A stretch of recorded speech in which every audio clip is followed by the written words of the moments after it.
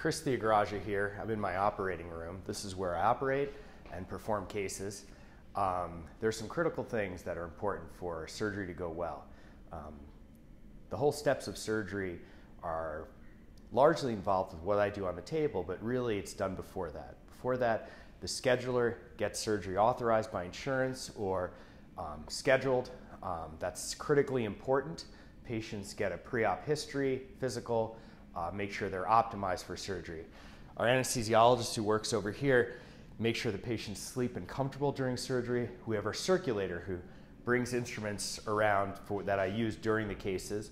We have our scrub tech who hands me instruments during the cases. There's a group effort that's involved in getting a great outcome for surgery. Yes, I'm performing the steps for surgery, but what's very critically important is everything that's involved with the whole team together.